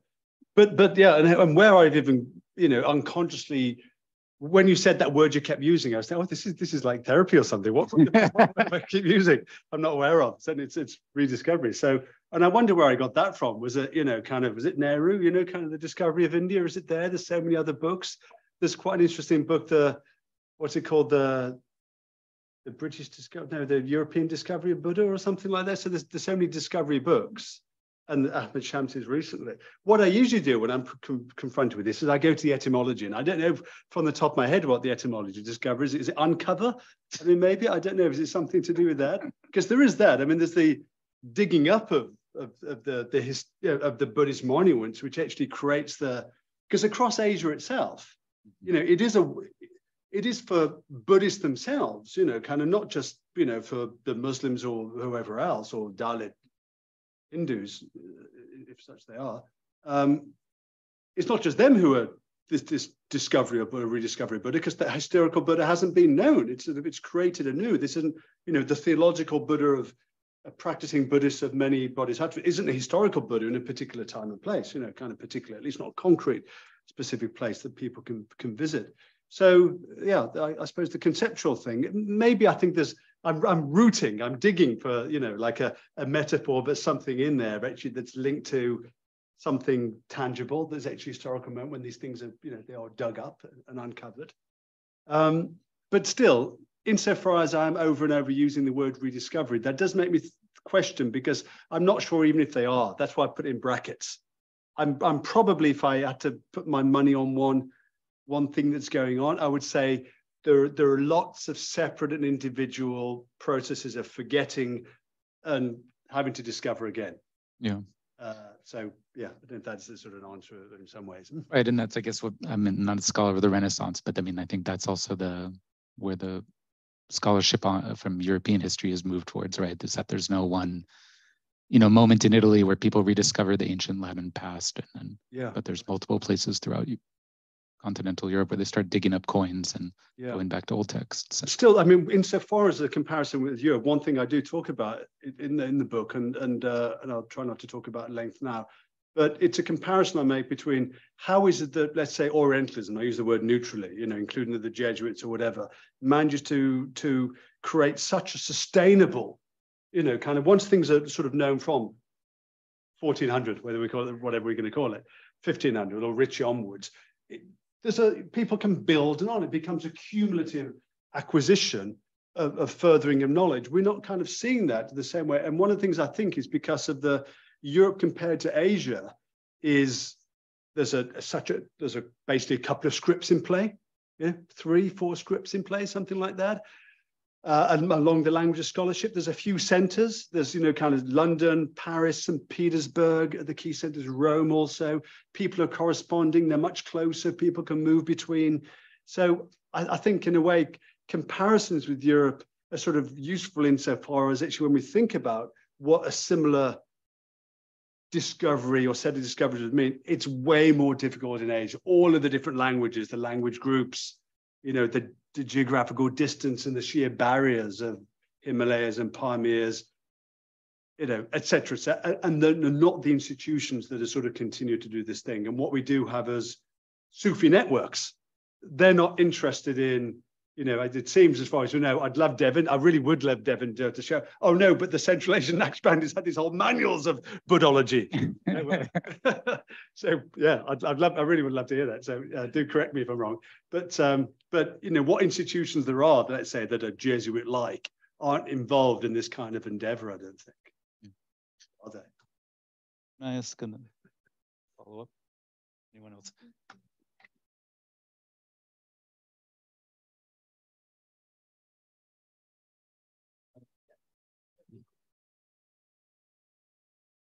And first of all, thanks for this. I really enjoyed the talk, really looking forward to reading the book.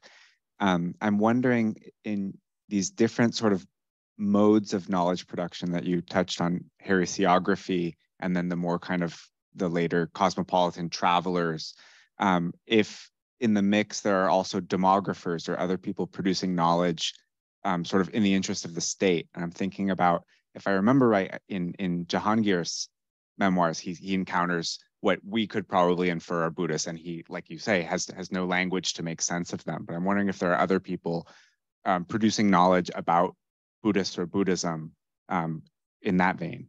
Well, certainly, let's say in the the preprint era, let me call it that, the manuscript era. I mean, certainly it's when one looks at the Arab or the Persian geographical writers, etc. That's where if one looks up, Buddhism or But or whatever in the Encyclopedia of Islam, Encyclopedia Iranica, you're going to get all the summaries of Ibn al-Muqaffam, blah, blah, blah, blah, blah, and all of these figures.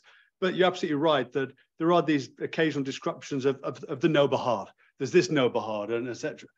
But this is, in a sense, the scholarly problem that I think is the issue here, is that now any of these articles that you read or did various works that have been written on, kind of Islam and Buddhism on the Silk Road and various these things, sort of say, okay, well, the problematic methodological assumption that we can recognize that, a Nau-Bahar, sure, okay, that's from the Sanskrit word that, that clearly is a new vihara, a Nau-Vihara, that's a new monastery, etc. So that is it. So there's a, here we go, there we go, an Arabic and Muslim account of Buddhism or a connection with it. And to me, that's a problematic assumption because, well, you've got to show, first of all, there's an Arabic account of a Buddha first. So no, there's an understanding of a Buddhism and a Nau-Bahar is, et cetera, et cetera. So yeah, there are all of those things, the geographical work, the travelogue works, the books of roads and cities, kind of this genre, plenty, albeit, perhaps in some ways crumbling as well. And it's the same with the Zoroastrian sites, isn't it? Of Al-Istakhri and so on, and, accounts of the Atish Qadis and, outside Yazd and so on, I was mentioning earlier. But I think that's the kind of problem that can we assume that, that means there's knowledge of Buddhism. No, there's the knowledge of a ruin called Nau-Bahar. No, that's not the same thing. Of course, there were individual authors who might have had relatively more or less understanding, et cetera, et cetera. But yeah, so I don't know if that sort of helps. Yeah, very much. I'm just wondering, I clearly take the point in these earlier periods. I'm wondering, a lot of your material here is 19th century. Where you're starting to, as you described, have a language, whether it's new and discontinuous with the earlier, but demography does not come into play in that mission. You mean demography of, let's say, here's a whole group of people and they are Buddhist. Right, here we need to understand this religious tradition, not to make sense of it theologically, and not for the purposes that you're describing somebody like Hedayat of can be inspiration for Iranian nationalists or something, but to understand who we're ruling. Yeah, I'm not. I mean, certainly from obviously the colonial British side and so on, there's a huge amount of that, and that's what partly is being translated. There's Rhys Davids, who is colonial administrator in Ceylon, and then who learned to become a scholar of Pali, and there's certainly a lot of geography is one of the kind of genres I look at quite a lot of the books, is geography textbooks from India that then get translated into Indian language and so on. And they do include, here's the section is China. This is, what the people of China of whatever religion and so on. But they are, again, largely coming from, and some of those, I mean, actually one of the curious ones is this, a well-known text in Iran, the Kitab-i Jam of Farhad Mirza, which is sort of a well-known Iranian sort of 1850s, I think, sort of lithographic printed, very influential world geography. But the problem is that that's been written by this bibliomaniac, I can talk, kind of English schoolmaster called Pinnock, who writes on all kinds of strange fish and just writes on anything, anything he might sell to some schools. And that's the book that somehow has happened to turn up in Tabriz that this prince has translated. 70 years later in Iran, we still know that's being used in Afghanistan by the government as a book of world geography. But this Pinnock is so massively outdated, even the 1820s when he's writing, let alone in the 1920s when he's still being read. So yeah, there are these, these, let's say, empirical works.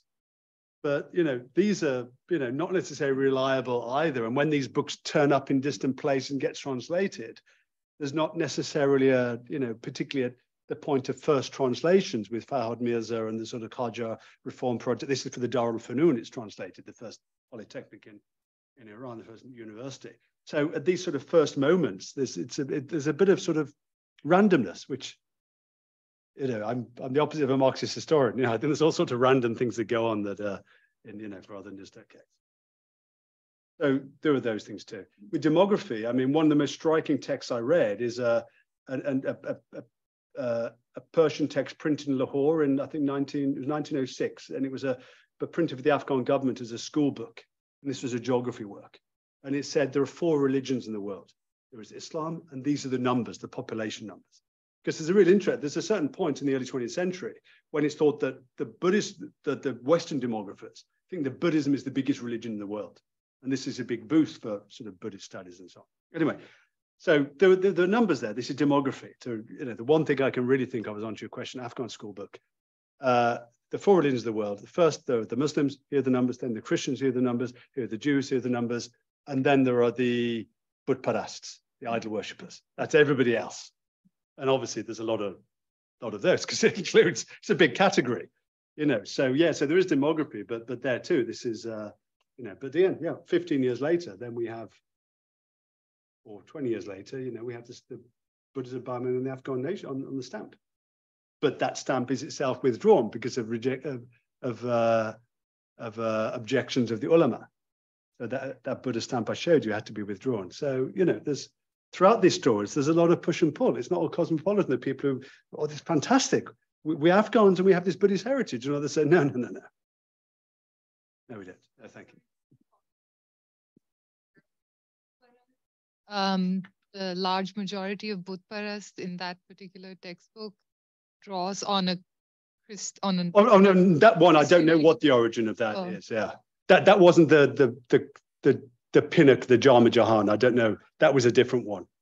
So I don't know what the origin of this was. But insofar as it's printed in Lahore, it's coming from, there's so much of translations of Urdu texts or whatever. Who knows? It might be a Pinnock-like character who 70 years ago has said that. A Christian conception of widespread paganism. Yeah, exactly. Yeah, exactly. Idolaters, yeah.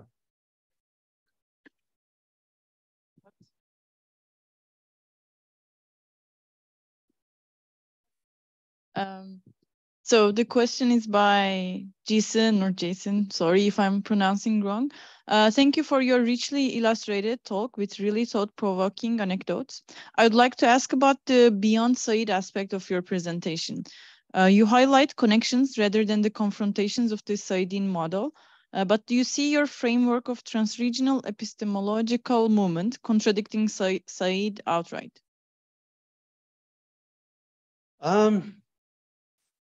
Gosh, I could probably do with it's a big question. Yeah, it's a rich question. It's an intelligent question. I think I'd need quite a long time to answer, and I really don't want to do that. I think I'd just say it's just empirically wrong on so many things. One of the things I think is empirically wrong with is his phrase that Orientalism is a product of the secular Enlightenment. But when one looks at so many of the core beginnings of so many kind of key Orientalist figures, they're actually really rooted in the learning of Arabic alongside as a Semitic language alongside Hebrew to better understand the Bible. The chairs of Orientalism of Arabic and then subsequently of Persian at the European universities are rooted in this. So much of the work of 19th century Orientalism is actually deeply concerned with religious and Christian and therefore comparative religious things. So that's one of the elements, I think, that the overall conception inside is I think sort of, kind of intellectually misconceived as well as various factual errors. The other element is as well that I think the Marxist, Gramsci and Foucauldian sort of dimension of Said kind of just it's so to the script of Gramsci in a sense and via Foucault that there isn't room in it to me that it is intellectually satisfying to explain all the different things that happen rather than, of course, this text is about power as knowledge as power domination again and again and again.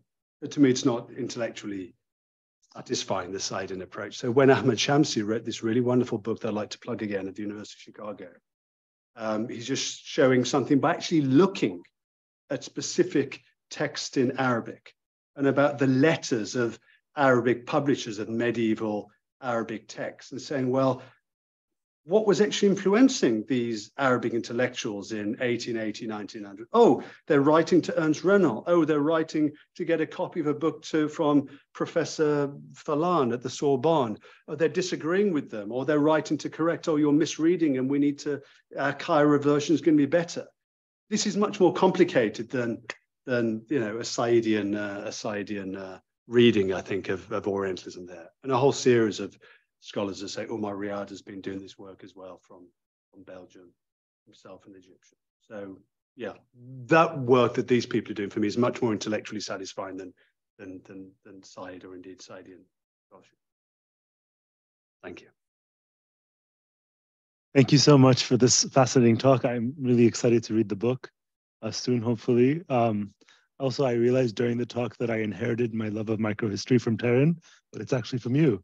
And that's great to know. I've got it from, you know. I really appreciate thinking about, like, you know, barriers and discontinuity and how both space, time, and language provide us with barriers.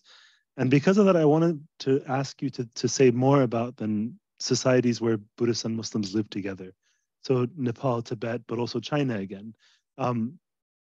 Even with the Han Kitab, I mean, from what I know about the Han Kitab in the 17th century, that is the people who started the movement, they knew Buddhist literature really well, even though they allied with the Confucians. But I have no idea actually if it continued, because what I've seen from like 19th century stuff in Arabic, it's doesn't care about Buddhism from that same movement. So what's going on sort of, not just China, but like Singapore, for instance, or Tibet and Nepal? I mean, you mentioned the Himalayas as a barrier, but what goes on there? Because there's a shared script, there's a shared. Yeah, absolutely. Yeah.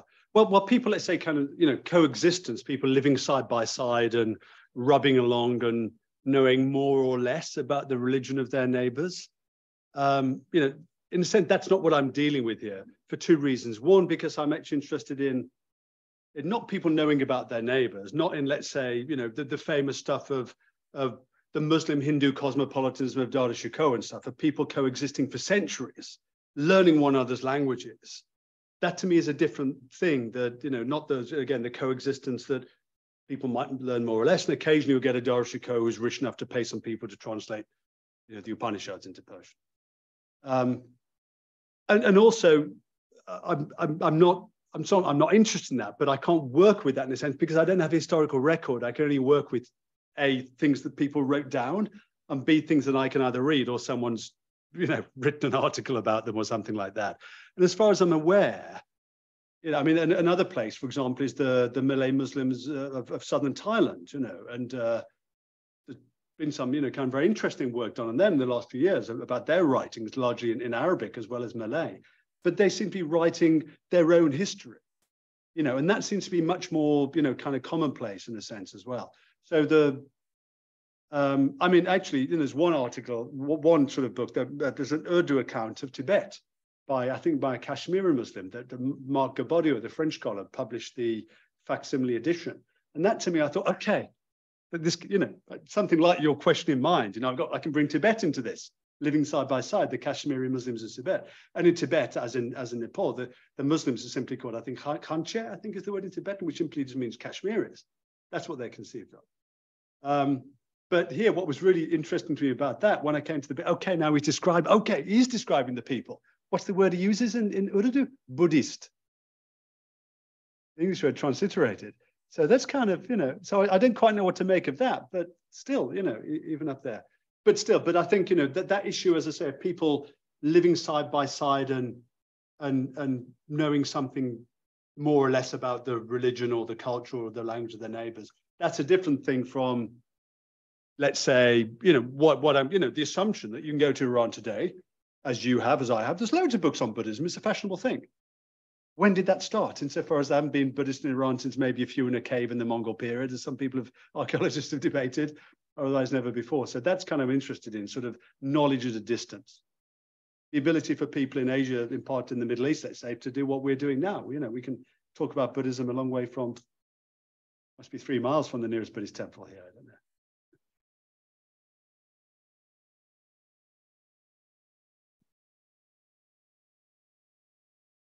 You for that for the fascinating talk. I had a quick question. I'm really interested in the translations from European languages into Urdu happening in the late 19th century that you talked about. And I'm wondering if there are particular sites or institutions that these kinds of translations and then their printing is linked to. Right, yeah, absolutely. So yes, I mean, going back to Naveena's question really about, kind of, let's say, what the limits of lithography or the limits of this printing, it's really, yeah, we do need to think about who's printing them and who's distributing them. I mean, because printing isn't the same as publishing. Print a book, but it's got to be distributed. So it's a really essential question. So who's getting this knowledge if it's in books and so on? And what for? What books are being chosen for what reasons? So the beginnings really, as you'll probably know, is in the great beginning really on the sheer scale is with the Serampore Baptist missionaries. And the Serampore Baptist missionaries are, first of all, I mean, they're doing two things actually. One is translating the Bible into an extraordinary number of languages, some of which don't even have a script at this point, and most of which have never had anything printed in them before, such as Pashto or many other smaller languages of South Asia. But the other thing they start doing very early on is polemical text, which is why I'm so interested partly. I've got very interested in polemics because of, like I said, my first principle of my methodology. What is the evidence base? And it turned out to be a polemic, something that I'm not instinctively drawn to, but that's what it turns out that was there. So there are many of these polemics against Hindu religiosity, against Buddhists, against idolatry. But they're also, and this is one of the arguments I made in the book, was sort of over a period of time, in order to criticize something, if you're going to do a good job, if you're going to undermine it, you've actually got to understand it in order to refute it. And that builds up a body of knowledge that a generation later we say, well, I'll read your refutation of Buddhism, but I won't have the refutation bit. I'll just take neutrally or whatever, or that. So it is on the one hand the missionaries, and the missionaries then start translating quite early on, translating history books, histories of India, Marshman's History of India, for example, which goes through various editions that incorporates more info on the historical Buddhas as it's being unearthed by the archaeologists. But then we have the vernacular education societies and the likes of Sir Said Ahmad Khan, and so we have sort of Indians and missionaries or company, East India Company or Raj officials. And then there are the commercial printers that start to come as well. And the commercial printers are kind of interesting because that's in the case why is it that this Seydi Barma, this travelogue, this journey to Burma, that's why I picked it up. I thought, oh, great, another travelogue. That's nice. I like those. And that's exactly what Nawal Kishore, the commercial publisher, the Hindu commercial publisher, interestingly. Yes, it was. I think the second is with Nawal Kishore. Intended. It's something readable. It's an account of Burma. Lots of people are emigrating to Burma at this point, huge numbers of Indians. But actually, you read it and it's like, oh, hang on, this isn't a travelogue. This is taking a rather dark turn here. Yeah, so then there's the commercial printing as well. So there are those. And then the third sort of element is individual printing, of which there's a huge amount too. And it's only actually relatively late by 1920s, 30s that we start to get, let's say, something that we might think of as an equivalent to, let's say, in the neutral sense again, Orientalist printing in South Asian languages with the University of Calcutta. Or, because I'm looking at other Asian countries here, Japan starts doing this as well. And the Japanese are teaching Urdu and Persian. Actually, Japanese are writing Urdu, short stories and so on. And they're being published by a literary society in Delhi and so on. So, there are literary institutions that are sort of doing this stuff as well by the 1920s, I'd say.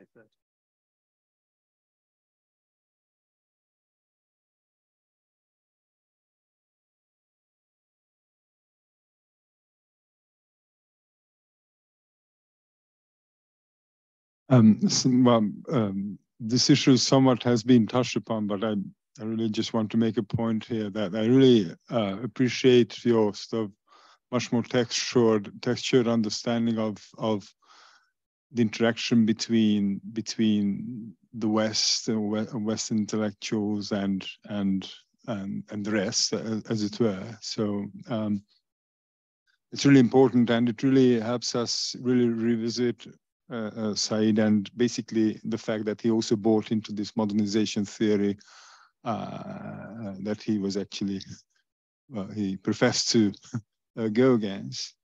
So I mean, and I really got hung up on your sort of points about you know, what was it, cultural oblivion or historical oblivion, historical forgetting. And so I was wondering if you thought of other sort of minorities or groups, etc., that underwent similar fate in Islamic or Islamicate consciousness. I mean, I don't know. Michael knows probably more about the Manichaeans. Right.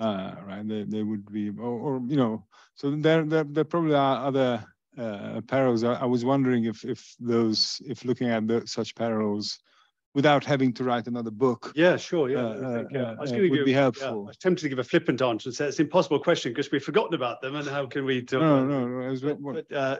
But no doubt. I mean, you know, the people have worked. I'm trying to think if there's an American scholar at the American University of Cairo who's written 2 books about the shift from. I mean, of course, the name for the pyramids in Arabic is al-Ahram, isn't it? These were conceived in Islamicate terms and so on. But there's a Donald Reed, his name is. He's done 2 really thick, fascinating books about how within Arabic accounts of the discovery of ancient Egypt. And you know, I used to work as a tour guide in Egypt, and it was always the Egyptian tour guides who could read the hieroglyphics. So you've gone from a point of these are Abraham's granaries or something, and these are Al-Ahram to that, you know, fueled in that case partly by the tourist industry, but also by debates within Egyptian intellectual and political history too. So that was, you know, an oblivion that was, you know, something that had been, you know, living on top of the pyramids since Fustat or something, you know, through to 1900. And then,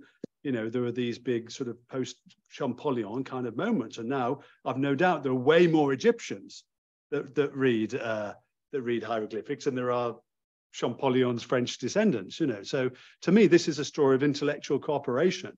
And even though perhaps the story I've told today is talking about, you know, idolography or destroying Buddhas, you know, might seem, oh, this is a rather dark story.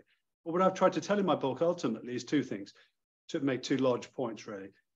And I hope this maybe has some bearing on what you're asking. One is that insofar as with Said and others, that one actual understanding another culture is extremely, extremely hard, especially at so many moments because of historical forgetting. People have to do it from scratch again and again and again. The effort, the achievement of that, however small or whatever small step it be, is worth celebrating, not denigrating, you know, whoever's doing it. And, you know, the book's dedicated to the forgotten interpreter, the unsung interpreters, I think, precisely all these people who are doing this, whose names aren't the big names, because they're not the ideologues of Pan-Asianism. And the other thing, as well as that recognition of just the sheer difficulty within Asia, or indeed, you know, across Eurasia, across cultural understanding, let alone sympathy.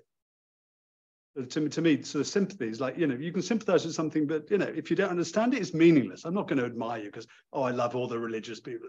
Understand them first, do the hard bit, and then decide if you sympathize with what they believe. So, you know, the challenge, I think, is one thing. And the other thing is really to actually, to celebrate those moments of when knowledge is shared by whoever, European, Indian, Tibetan. To me, that's a good thing. That's a wonderful thing. That's a sort of a humanist thing, actually. And I don't know if Said would have considered himself a humanist, despite working in a Department of Humanities. I don't work in a Department of Humanities, but I do consider myself a humanist. And that way, I think I think the bigger story I hope I've told is one of actual, kind of celebrating shared human intellectual discoveries. That's a happier note, I think, to go to dinner on, is it? I was going to say that.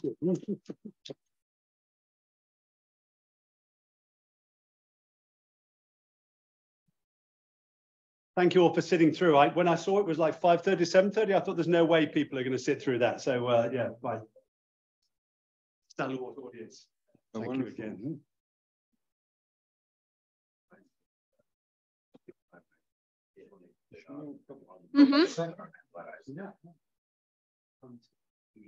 Kaç kişi vardı? 2 kişi vardı. Biri, yani 3, 4 kişilik, biri ben, biri o da ikisi. Yani ama zaten